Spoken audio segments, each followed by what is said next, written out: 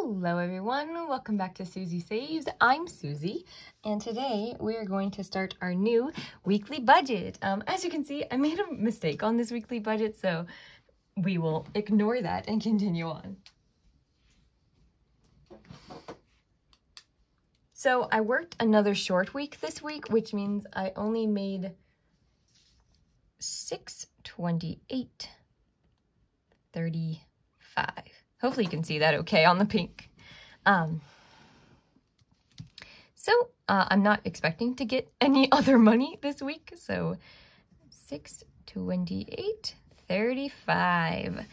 I'm super excited for this week, and let's talk about it. So first off, we do not have to get gas this week because I have been trying to save the rollover gas money, and so we actually have enough that I don't need to budget for it this week, which means I can put that $50 somewhere else. Where exactly? That is a good question.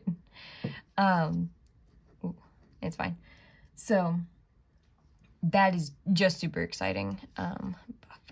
We are probably also not going to have a buffer this week just because I was positive last week and I already had like a $14 buffer. So my buffer is, granted, only like $20, but it's not nothing. I also don't use my card for like anything. The buffer is only there in case internet comes out and it's more than I thought it would be or whatever. So I'm fine with that amount growing very slowly, basically. But yes, we get to finish our car insurance. Oh my gosh, I'm so excited to finally put that to rest. Car maintenance, our pet fund, which we always put money into, very important.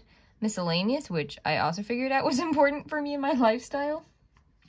And then our new fund, which is the emergency fund. I'm just going to call it E-Fund for short. Our goal for this is $1,000. Okay? Car insurance, to finish it off, we need $226. Car maintenance gets 10. Pets get 10.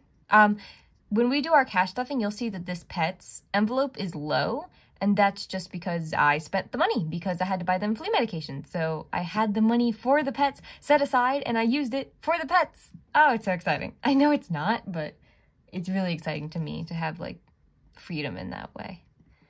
$26. Sorry, I don't know if it bothers people that I don't put the zeros or I do put the zeros. I don't know.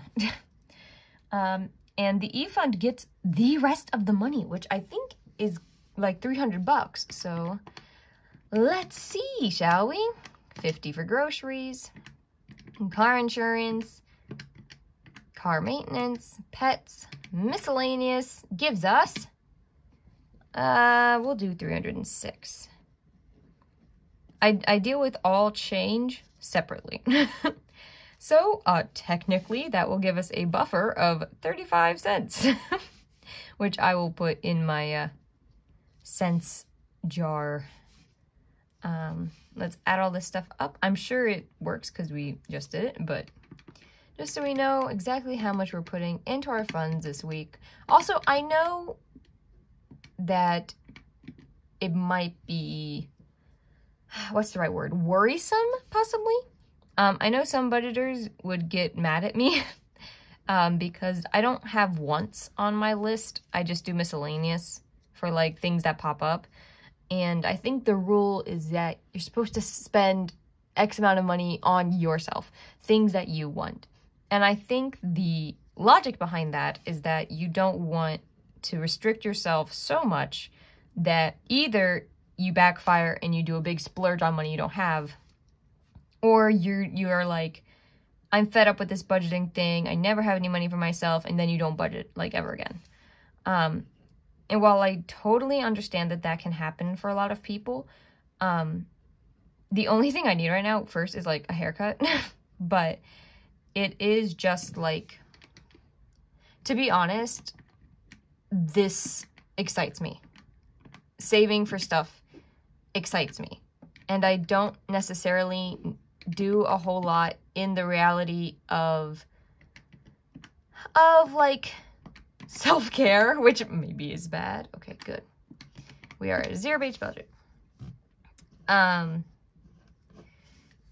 But maybe one day I will look into what I should do for that. But as of right now, please do not worry about me. I am fine. I have everything I need.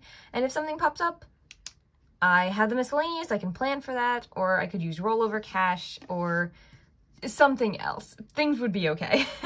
I'm not neglecting myself or my wants.